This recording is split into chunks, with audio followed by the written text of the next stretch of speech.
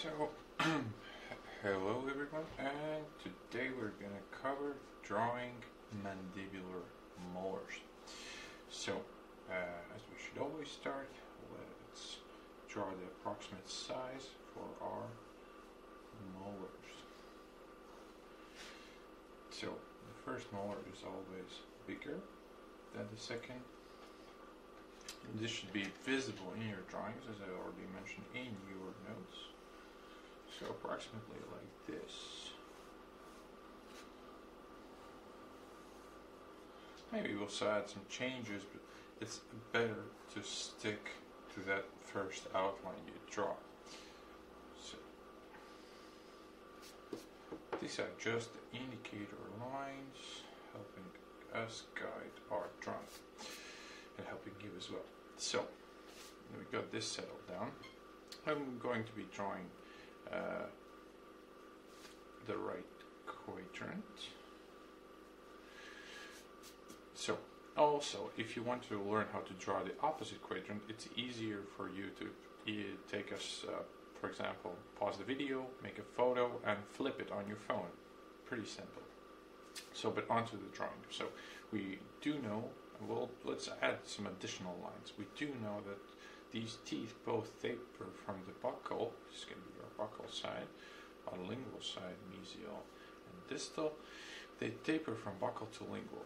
So we can draw some guiding lines that can help us orientate our drawing. Might as well draw them on both sides. So, and we also know that they taper from mesial to distal. So we can sort of add these lines as well. So, but for mandibular first, molar, we know that it has the highest point in the middle, where our distobuccal cusp is going to be located. So, but we do start on the mesial side. The mesial side is almost straight. The mesial buccal cusp is the largest. We can go up. And then we're going to draw our distal cusp as well. Let's go down.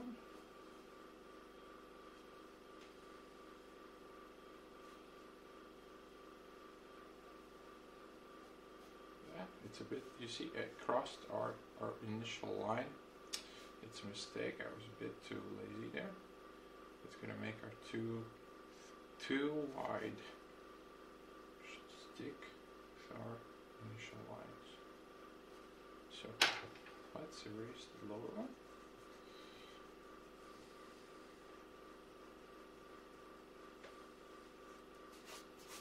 Okay, that's that. Great. Now we got the outline settled in. The outline should be a thick line. It should be easier to see. And when we are going to draw the supplemental grooves, that should be rather small. So, what now? Now we should add our midline. That always helps. And we should also add where our mesiobuccal and distobuccal grooves are going to be located. Also, we should indicate where our central groove is going to be. But remember that the crowns for mandibular molars are tilted towards the lingual side. So, what this means is our center point is a bit located more toward the lingual side. So, our midpoint approximately is here, but it's the central fossa is a bit more towards the lingual. So, I'm going to make a point here. So then we can start drawing in our main grooves. We can start with the lingual. We can also, and don't draw, I prefer not draw them completely straight. If you draw them straight, it's not a big mistake. It just looks a bit more natural if it has a bit of a twist in it. So then we can add our mesiobuccal groove and our distobuccal groove. So we got these now. So now let's add our central groove. It goes all the way across, sort of a zigzag shape, as written in your lecture, if I'm not mistaken. Let's start our groove here.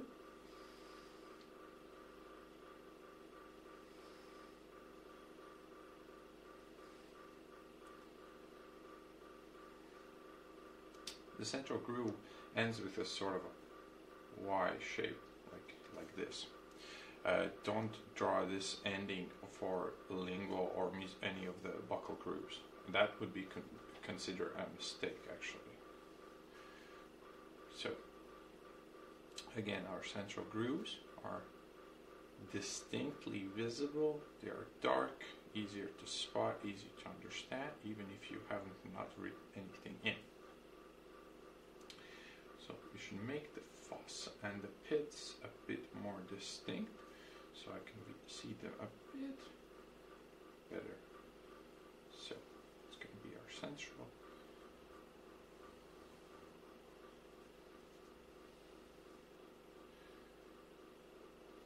So now our indications for cusps.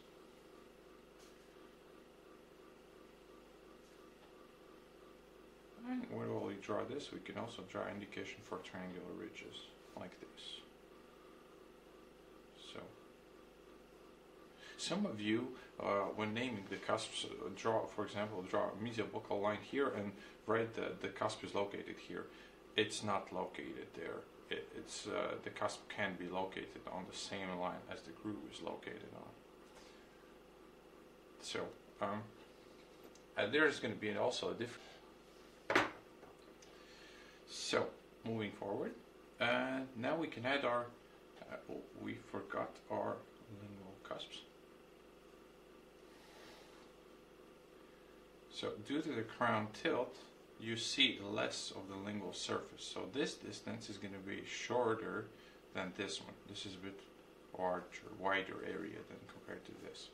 So this is our main drawing, in essence.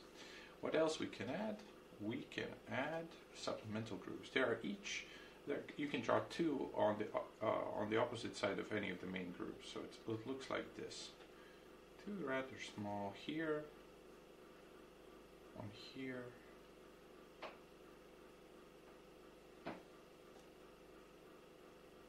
Like this. But they are small. You see, they are not as wide as our main grooves, and this should be easier to understand. It helps me both to understand the drawing, and it also helps you to not get lost in all the lines. So this is our mandibular first molar. And now let's draw the second molar. So the second is a bit simpler, actually. This is one of the most difficult ones. So our molar has quite distinct mesiobuccal cusp. The whole crown tapers towards the distal. The tooth has sort of a, you can almost say, a rectangular shape. The mesial side, again, a bit more straight.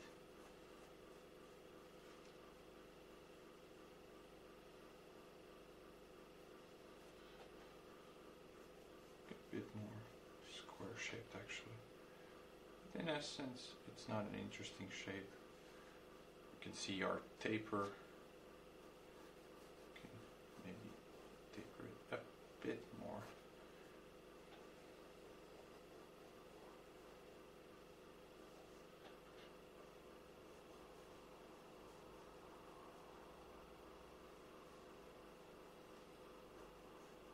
So when I do these corrections, it's actually pretty good if you would delete these lines so it's understandable, and the drawing looks a bit more tidy. So again, our central line, but now we only have one buccal groove, so it's a bit easier.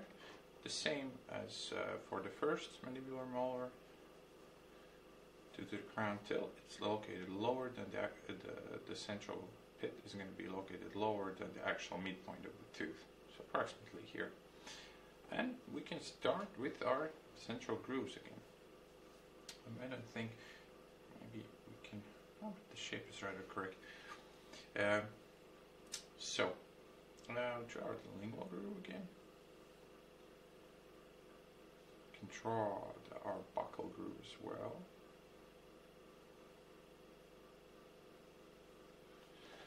And the central groove.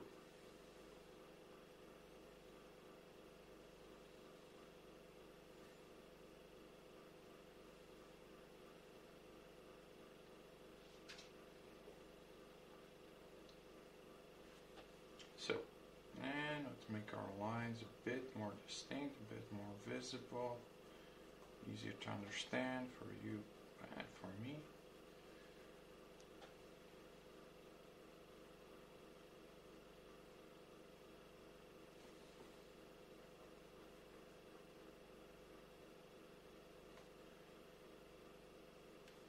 So these are our main. Now let's indicate our cusps and our central ridges. This groove could be located a bit more to the side, as this cusp is a bit more distinct. You see this area is a bit too wide. We should actually do this correction, as I'm the one who's actually drawing the tutorial. It would be kind of wrong of me to ask you to draw it correctly and make mistakes on my own drawings. So, a bit better.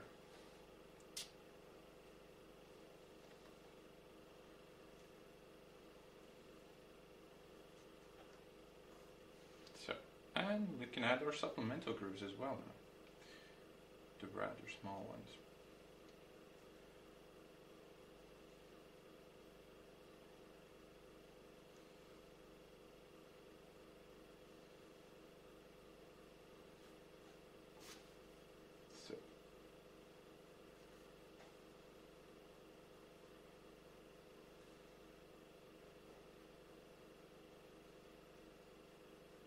So like this, I can indicate our marginal ridges as well with tiny lines here that are separated from the main ones, like this.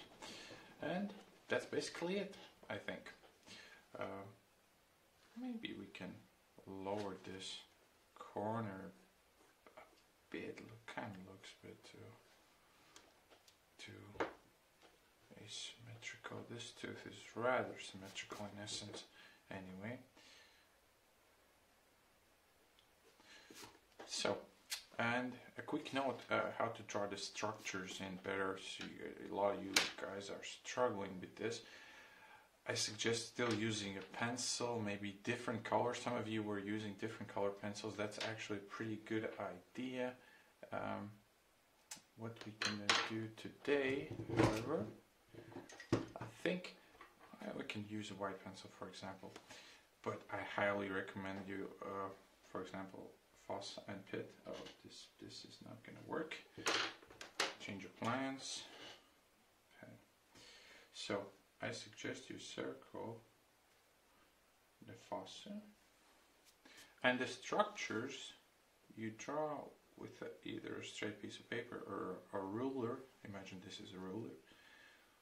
Use straight lines. It's a cusp, a triangular ridge. So draw it on the side so I can draw in my lingual groove as well.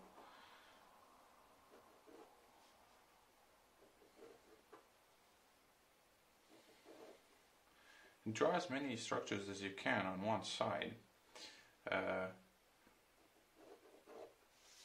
Basically, and now on the other side we basically have a bit less. Well, you still need to point in the central groove. So on our buccal side we need names of our cusp, the name of the triangular ridge, our buccal groove,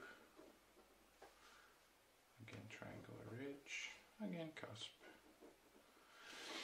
and how to draw in the transverse ridge. So my personal suggestion, an example would be, you can draw it in like this, and draw it, for example, to the side. So maybe also we can add it here somewhere.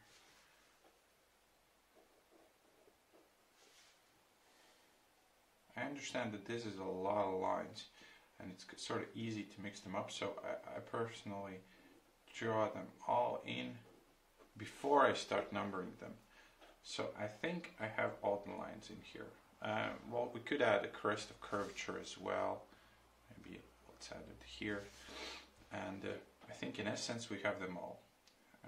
Oh, I do seem forgotten to add in the central groove. So let's add in this line. I think now we have them all. So what do we do now when we have all the structures? We number them. We go in a circle. 1, 2, 3, 4, 5, 6, 7, 8, 9, 10, 11, 12, 13, 14. Well, you do know how to count.